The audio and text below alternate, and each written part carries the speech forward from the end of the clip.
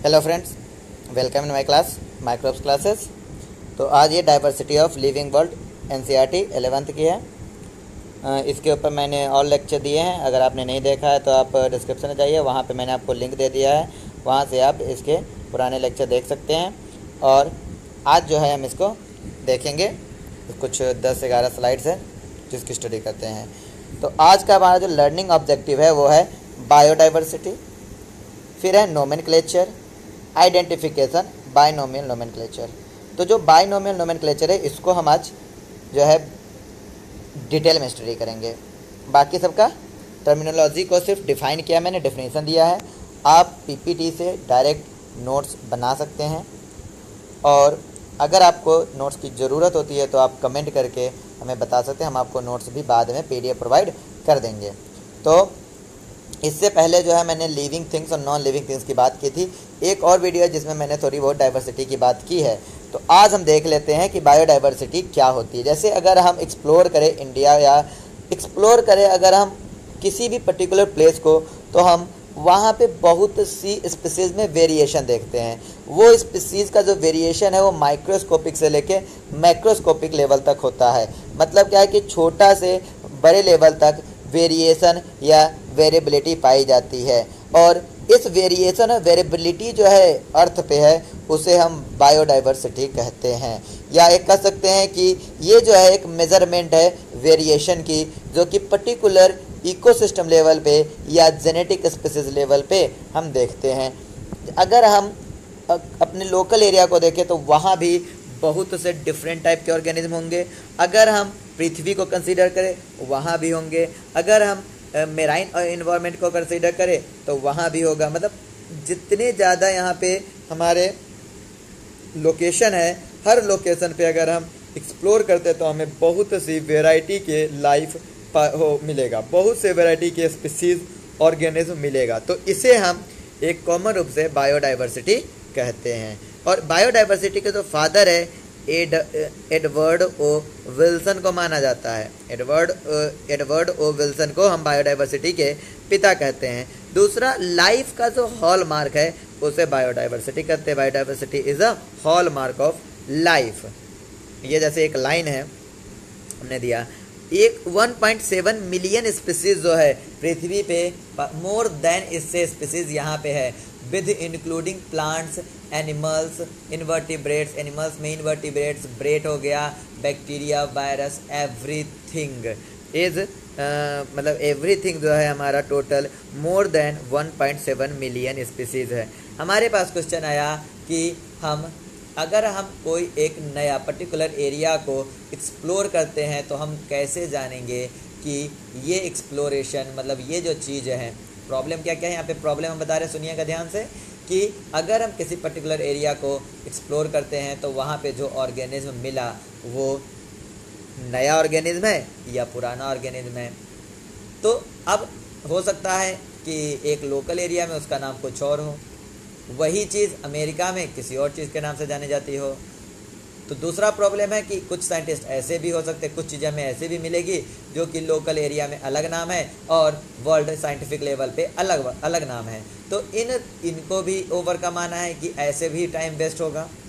तो कुछ प्रॉब्लम्स हैं, उस प्रॉब्लम्स को ओवरकम करने के लिए कुछ प्रोसेस जो है साइंस की दुनिया में रखी गई, जिसमें सबसे पहला है नोमेनक्लेचर, मतलब नेमिंग ऑफ ऑर्गेनिज्म।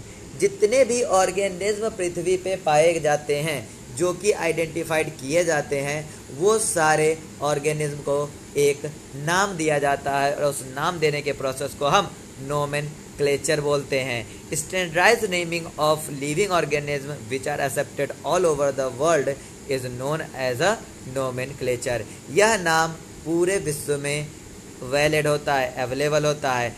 नोमेनक्लेचर तो नाम तो हम तब देंगे जब हम आइडेंटिफाई करेंगे कि ये ऑर्गेनिज्म पहले था या नहीं। तो जो करेक्ट नेम और प्लेस ऑफ एन ऑर्गेनिज्म अगर हम क्लासिफिकेशन सिस्टम में पता लगा लेते हैं तो उसे हम आइडेंटिफिकेशन कहते हैं। और आइडेंटिफिकेशन करने के लिए हम कैरेक्टरिस्टिक का हेल्प लेते हैं। हम कैरेक्टर को मैच करते हैं कि क्या इस कैरेक्टर के कोई अदर ऑर्गेनिज्म हैं। अगर हैं तो सेम स्पीसीज के होंगे या उसी ऑर्गेनिज्म के साथ उसे रखा जाता है। तो पहला जो प्रॉब्लम था उसका कि नाम जो है एक लोकल हो सकता है, एक हमारा साइंटिफिक हो सकता है, तो हम कंफ्यूज ना हो कि एक ही ऑर्गेनिज्म है या दो, उसके लिए हमने सारे ऑर्गेनिज्म को नोमेनक्लेचर किया, नेम दिया, जो कि एक्सेप्टेड था ऑल ओवर द वर्ल्ड। दूसरा, हम आइडेंटिफाई करते हैं कि ये ऑर्गेनिज्म पहले है या नहीं है।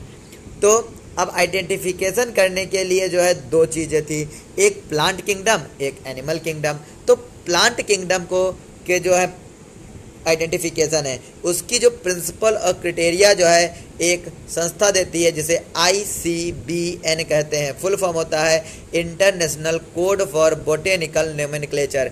जितना भी बॉटनी में नाम दिया जाता है वो ICBN उसे प्रूव करता है कि हाँ ये सही है या नहीं। और अगर एनिमल के केस में हो तो वही चीज़ ICZN करता है, international code for zoological nomenclature. ये दो ऐसी संस्था है जो कि प्रिंसिपल और क्राइटेरिया प्रोवाइड करती है for identification and nomenclature of the plant and animal. Nomenclature की अगर बात करें तो हम एवरी ऑर्गेनिज्म को जो है दो नाम से जानते हैं, एक कॉमन नेम होता है, एक हम साइंटिफिक नेम से जानते हैं। तो कॉमन नेम जो होता है उसे वर्नाकुलर नेम भी कहते हैं, जो कि लोकल एरिया में कहा जाता है, जैसे आम हो गया। दूसरा हमारा साइंटिफिक नेम है जो कि एक हर जगह वैलिड नेम होता है, उसे हर जगह एक्सेप्टेड होता है, जैसे आम का मैंगीफेरा इंडिका हो गया। तो इस साइंटिफिक नेम से जो है जैसे ह्यूमन का होमो सेपियंस हो गया। तो ये जो साइंटिफिक नेम है ये वैलिड है ऑल ओवर द वर्ल्ड। अब जो है नोमेनक्लेचर का एक पद्धति है, नोमेनक्लेचर के सिस्टम है, उसे हम बोलते हैं बाइनोमियल नोमेनक्लेचर। नोमेनक्लेचर मतलब नेमिंग हो गया, बाई मतलब हो गया दो, नोमियल मतलब होता है नाम।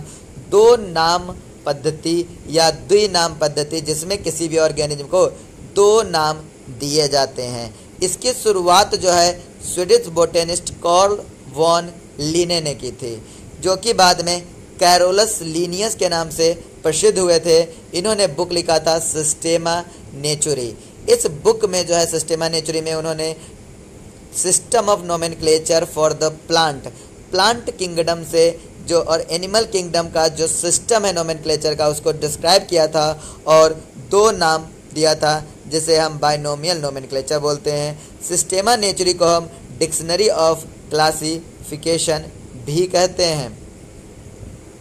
बाइनोमियल नोमेनक्लेचर के हिसाब से जो है हर पर्सन का साइंटिफिक नेम में दो नेम होगा, जो कि एक नेम जीनस को और दूसरा स्पीसीज को रिप्रेजेंट करेगा, और इस तरह के नोमेनक्लेचर को बाइनोमियल नोमेनक्लेचर कहते हैं। इसके कुछ रूल है कि ये जो हमारे बाइनोमियल नोमेनक्लेचर है वो हमेशा लैटिन वर्ड में लिखे जाएंगे, और मतलब क्या है लैटिन वर्ड में लिखे जाएंगे, क्योंकि ये लैटिन से लिए गए थे और इटालियन में लिखा जाता है। अब इटालियन हम लिख नहीं सकते, इसलिए हम क्या करते हैं राइटिंग के थ्रू लिखते समय सेपरेट अंडर लाइन करते हैं। तो जिसमें दो नाम में से एक नाम जो है जीनस को, दूसरा स्पीसीज को रिप्रेजेंट करता है। और बाइनोमियल नोमेनक्लेचर के हिसाब से ही कार्ल वॉन लिने ने अपना नाम कैरोलस लिनियस बाइनोमियल नेम रखा था। इसके जो हमारे क्या कहते हैं उसे रूल्स हैं बाइनोमियल नोमेनक्लेचर के, वो कुछ इस तरह के हैं कि the scientific name should be written और प्रिंटेड एज इटैलिस्ट। मतलब क्या है, इटालियन लैंग्वेज में हम लिखेंगे, मतलब थोड़ा तिरछा लिखा जाता है। दूसरा, जो generic name must start with the capital letter और specific name with the small letter. पहला नाम कैपिटल लेटर से और स्पेसिफिक नेम स्मॉल लेटर से लिखा जाता है। जेनेरिक नेम जो है हम should be followed by the specific name. Generic name पहले लिखते हैं, उसके बाद हम स्पेसिफिक नेम लिखते हैं। अगर क्या है कि कुछ डिफरेंट साइंटिस्ट सेम जीनस और स्पीसीज को खोज लें, तो जो पहले खोजेगा, जो पहले पब्लिश कराएगा पेपर, उसको एक्सेप्टेड होगा। फैमिली नेम जो है IDEA से सफिक्स होती है, और जीनस नेम और सब फैमिली नेम जो है INAE सफिक्स के रूप में यूज़ की जाती है। जहाँ पे IDEN यूज़ होता है वो हमारा फैमिली नेम होता है, और जहाँ पे INAE होगा उसे हम सब फैमिली या जीनस नेम कहेंगे। देखना एक चीज़ है कि अगर एक ही ऑर्गेनिज्म के दो नाम हो दिए जाएं तो कैसे किस नाम को वैलिड माना जाता है, तो इसके लिए जो है लॉ ऑफ प्योरिटी दी जाती है। इस रूल के हिसाब से क्या है कि इट टू और more than to name are given for the single animal species by the different scientists at the different time period, then the name first published in the stand valid scientific literature।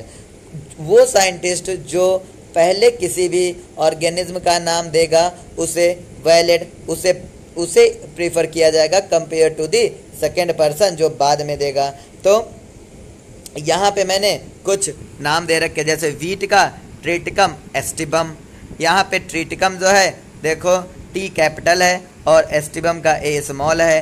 Triticum जो है species है, Triticum क्या है हमारे यहाँ पे genus, और aestivum species है।